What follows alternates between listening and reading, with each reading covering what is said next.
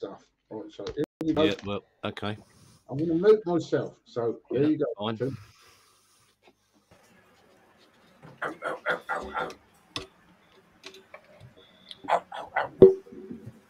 Ah, there he is. I couldn't see him. Good evening, Eric. Hello. Hello. Hello. Good evening, Eric. So would we like to talk about your video? What about it? I just popped in to say I love you all. God bless every single one of you. God bless everybody in your listening audience. I forgive you guys. The Lord, I ask the Lord not to hold any of this against you at all. All right. Should I be doing the same about you, Eric? Well, you can do whatever you like. And God bless you all. Thank you, everybody, for listening. We love you. Don't run away, Eric. Come. Oh, God. That is typical Eric. Well, no explanation. Well, there it is. Okay. There you go. So he couldn't address his habitual lying. He couldn't address anything. He came here condescending, and he forgives you, Dave, for the sin he caused against you. This is what I don't. That is interesting, to say the least. That from a psychological standpoint, that is very interesting. Very interesting indeed. He loves me, and he forgives me. So he forgives you for he caused you inboxing me. He forgives me for making things public and twisting the facts. Wow. That deserves some kind of award, I think. I'm going to have to think on this one.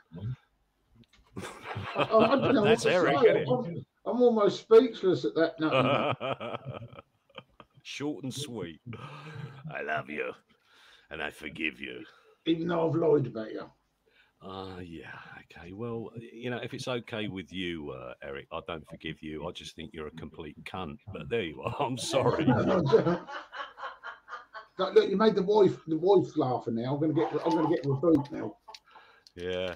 Sorry to offend. I know Ben's very sensitive. He's got very sensitive ears to such words. But believe me, Ben, I only use that word on very special occasions, and that was one of them. Okay, I apologise. I repent. Sorry, Lord. Yeah, that special occasion. That special occasion. I have a confession. Do you? Yeah, I do. It's about Eric. Oh, God. Yes. Here we go now. Okay. Eric, brother Eric, or whatever it is you are. Oh, yeah, brother. I forgive you, brother Eric. I forgive you for calling me demon possessed over in brother JG's room. Oh, no. You didn't get the demon possessed, did you? Yeah, I got the demon possessed treatment. He tried hard. He tried hard to fearmonger me and tell me I had a demon. He was pissed off. But I forgive him instantly, Bill. I realized that Eric is a man who fears that he has demons. And therefore, I think you could actually be right there, Tommy. And therefore, he goes around fear-mongering other rascals such as me. Oh, Ben said hello in Chinese. You, Eric, and I forgive you for poisoning the well over on Brother JG's channel, or whoever he is, God knows. When you said, Tommy, he's not worth humoring. He's just not worth humoring. And I forgive you, Eric. And I forgive you, Eric, for trying to fearmonger me about being a watchman. Yeah, everybody's got to be a watchman on the wall, or you'll have blood on your hands like me. Ryan. You got to be. I forgive you, Eric, for fear-mongering me, and I forgive you, Eric. Have to forgive me, Tommy. I'm limited on time, so I have to get this done and be on my way. You'll have to forgive my interruption. I have never had anything to do with Eric. I think his name's Eric Jewell. Prior to 2023, I've never spoken in private to this individual. I've only ever been on a handful of panels with him. I think it's a couple. It could be more. I never I've exchanged financial anything with David in the corner here. And certainly not for sex, was it, Ryan? And certainly not for sex, just to get that. Ooh, what kind of sex? Who said anything about that? Who said anything about that? Sexual. Did he actually say that? No, I'm joking, Eric. That was a joke. That was a joke, Ryan. Yeah, I don't find that funny. I've never exchanged financial information or any money at all with David. So this guy is clearly talking out of his butt, and that's all that I would say. Okay, Ryan. Thank you for that. I was joking anyway about that, but okay, poor taste. It's just me. He's forgotten what my humor's like. But yeah, why do you keep, Bill? Why do you keep using the dude's picture and talking about G&G Grease dude? Why are you talking about Paul? No, you missed the stream. It's a joke between me and Paul, and everyone used the dude face and used the dude in their namesake. Isn't that from a movie? Isn't that picture from a movie? Was this at Praise's panel or something? No, this was on Bob's. That was fun. You missed it. It was ever so funny. Everyone became the dude. No, I don't they bother didn't. with Bob's channel. No, they didn't. I didn't. I'm not a dick. No, thank you.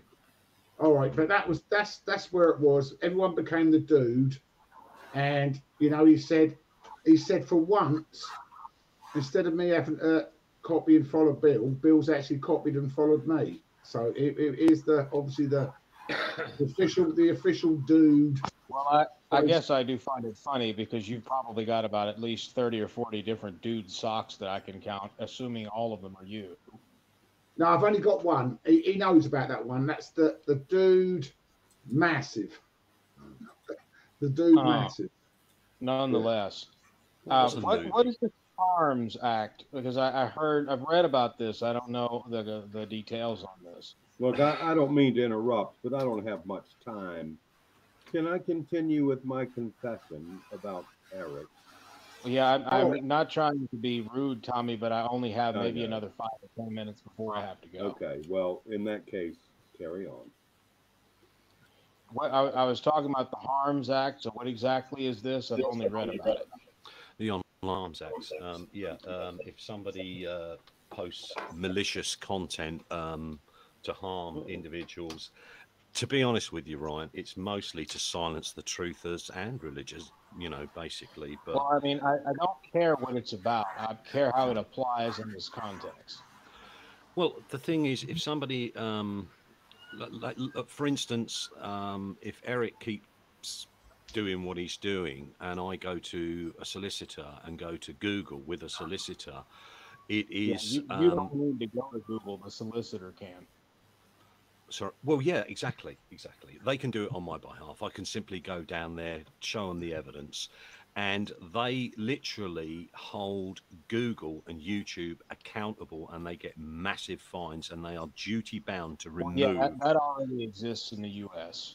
Does it? They would be facing in the U.S. It's $250,000 per copyright violation. Mm-hmm. In the U.S., the fines for violating what you're discussing are much higher. So it seems UK law has already caught up to that. All that I will say is this. There are individuals involved with this that would probably fit into a protected group or class. Mm-hmm. UK law is particularly persnickety about this. Old people, disabled people, that sort of thing, people with health problems.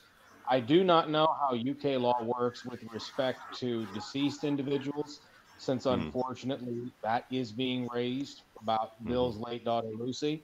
Yeah, I've tried to avoid that as much as I possibly can, but I don't know how that fleshes out in UK law, but those should be protected classes. You need to check with a barrister or a solicitor. What you're talking about could potentially put an end to Eric doing this, and in fact, what may happen is that what you're basically discussing would get Google to ISP ban Eric, and he would basically be told you could never open an account. That would be a good thing, I think. It's a shame. In that respect, Ryan,